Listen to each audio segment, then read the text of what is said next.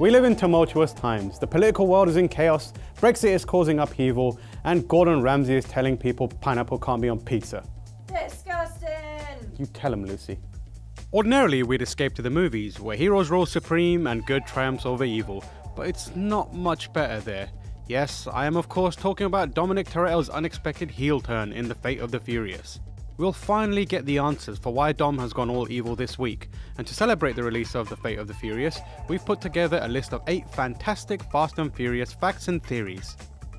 But before we get to that, remember to subscribe to GameSpot Universe while you're here. We're dropping hot videos on movies, TV, comics, anime, and wrestling every day of the week. So be sure to hit that red button so you can stay up to date on all our nerdiest hashtag content.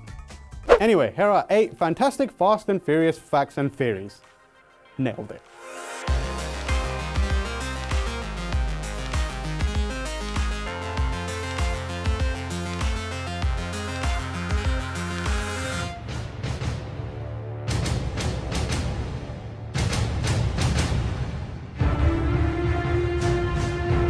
Given my love of Terminator 2, aka the joint best sequel of all time, tied with The Mummy Returns of course, this is easily my favourite fan theory.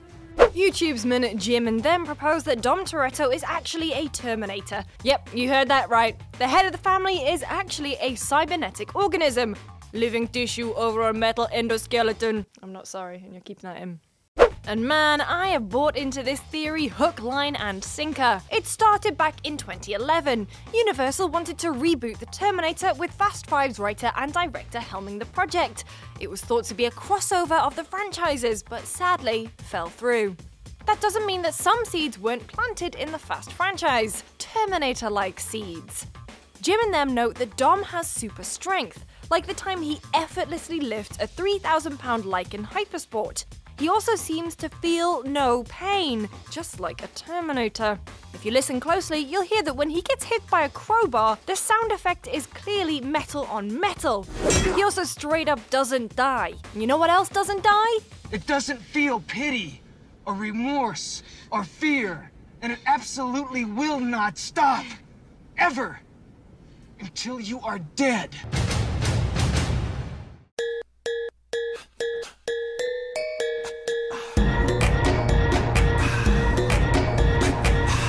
Fast and the Furious Tokyo Drift isn't exactly the high point for the franchise, but it does stand out for one key reason.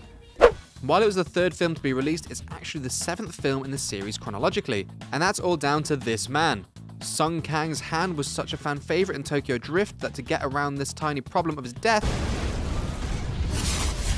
the producers made Fast and Furious 4 through 6 prequels.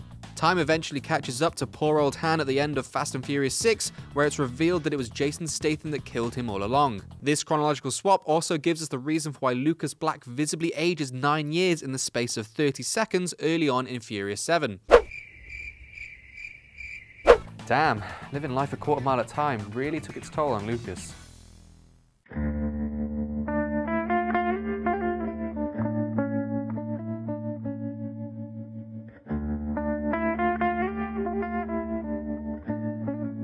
I hope you're sitting down for this one because I'm about to blow your little minds. 2015's The Last Witch Hunter is actually a sequel to the Fast and Furious series. In The Last Witch Hunter, Vin Diesel plays Calder, a witch slayer that's tasked with keeping the peace between humankind and the wizarding world. Calder is 800 years old, and the theory goes that at some point in his lengthy life cycle, he went by the name Dominic Toretto, the leader of a ragtag group of car thieves. The theory, which comes courtesy of Huffington Post, is based on the numerous similarities between Dom and Calder, one of which is their affinity for cool cars. At one point in The Last Witch Hunter, Calder actually says, "I don't have friends," which is the start of an iconic Dominic Toretto line. Sure, it could just be a nod to the Fast and the Furious series, but what if this is a glimpse at what has become of Dom? His outlook on life many years after his F&F family have drifted off the mortal coil. When asked about the theory, The Last Witch Hunter director Breck Eisner said, "I do like that, the idea of immortality. Dom is clearly immortal. I mean, those Fast and Furious guys don't die. They're superheroes now." So basically, Dom can't die and is living as an 800-year-old slayer in the future.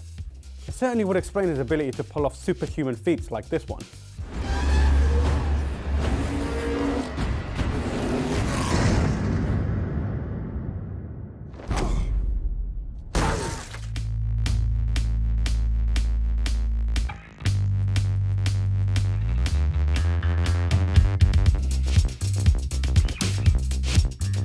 Just a quick one, but there is a neat little Easter egg for fans of Point Break in the first Fast and Furious movie. And no, I don't mean the bit where Keanu Reeves goes in the sky. In Point Break, early 90s hair goals Tyler works in a restaurant called Neptune's Net. Now you can actually visit Neptune's Net if you happen to find yourself on Malibu's Pacific Coast Highway. And you know who did find themselves there? Dom and Brian in the first Fast and the Furious movie. So, there. I like this. Attack! Okay, so this theory is a bit out there, we admit, but it still kind of applies.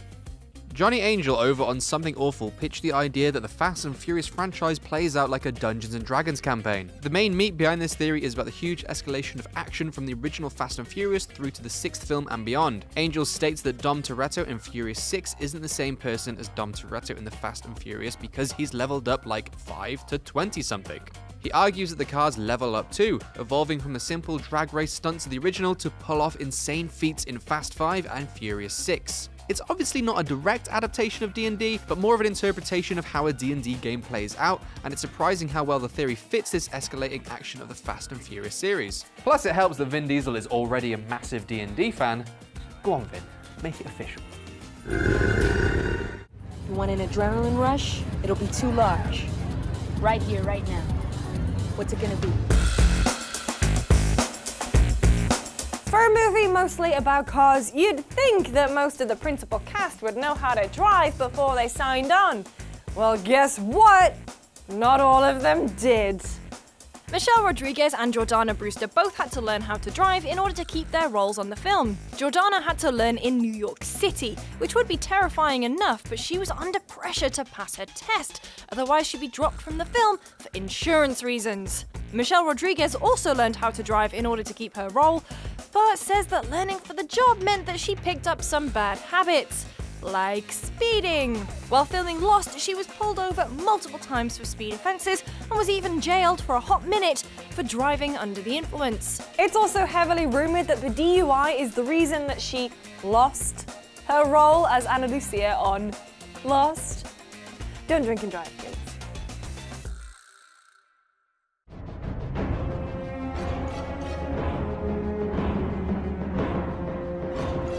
I hope you're sitting down because I'm about to blow your little minds. What if Dominic Toretto had a long-lost brother and it was Richard B. Riddick? Dick Riddick. Okay, so this one isn't a theory as much as it's an interesting idea. With the escalating nature of the Fast and Furious movies, it's only a matter of time before Dom and the gang are leveraging the gravitational pull of planets to drift around space. But why would they even be up there? Well, in an interview with Uproxx, Fast and Furious writer Chris Morgan was asked whether it could happen. And although he didn't commit to the idea, he didn't outright say it couldn't happen. In fact, he posited the question, what if Dom's long-lost brother, Richard B. Riddick, showed up? And then he added, if we came up with the perfect thing and it made sense, it will be awesome. I don't know, Chris. Seems like you come up with the perfect thing to me, and it makes sense, so get on it.